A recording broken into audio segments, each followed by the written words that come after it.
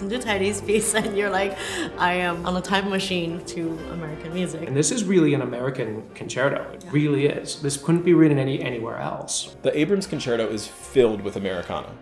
As the overture progresses, it recalls the big band sound world of Duke Ellington, as well as Paul Whiteman and Ferde Grofe, who originally orchestrated Rhapsody in Blue for its premiere with Paul Whiteman and his band in 1924.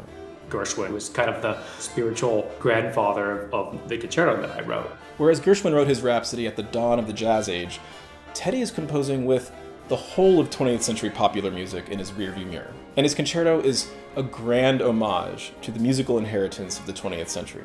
These are really specific styles that are being conjured at any time. It's not just the idea of something that's vaguely jazzy. It's like this is meant to sound like, you know, a Benny Goodman kind of swing groove. This is meant to sound like bop. In addition to expanded brass and percussion sections, the Abrams concerto calls for an entirely separate jazz band to keep the groove going. There's even a Gene Krupa tom-tom section. In the first cadenza Yuja plays, you can hear allusions to Art Tatum and Jerry Lee Lewis.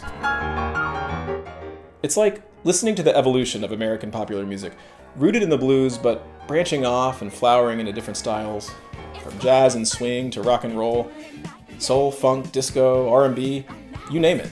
I have this marked like Nile Rodgers style funk bar for 81, which is in the guitar.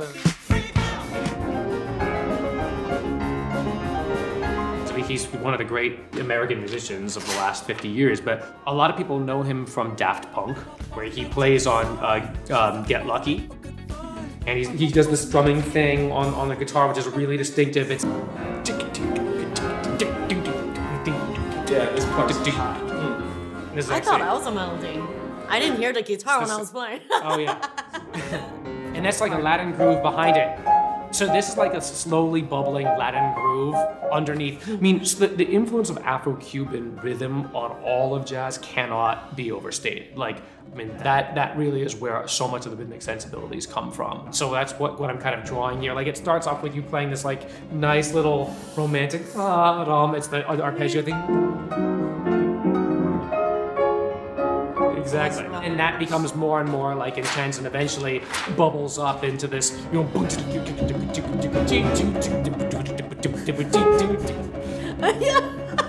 which is like Latin and some rap at the same time. You know, it's like in the club. When they sing.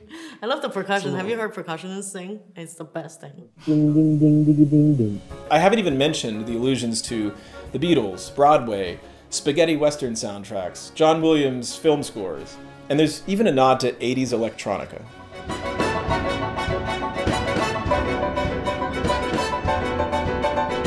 Clearly, we've come a long way from the American sound world heard in Rhapsody in Blue. Nevertheless, the medium through which Teddy explores these different popular styles was the romantic piano concerto tradition hailing from Europe.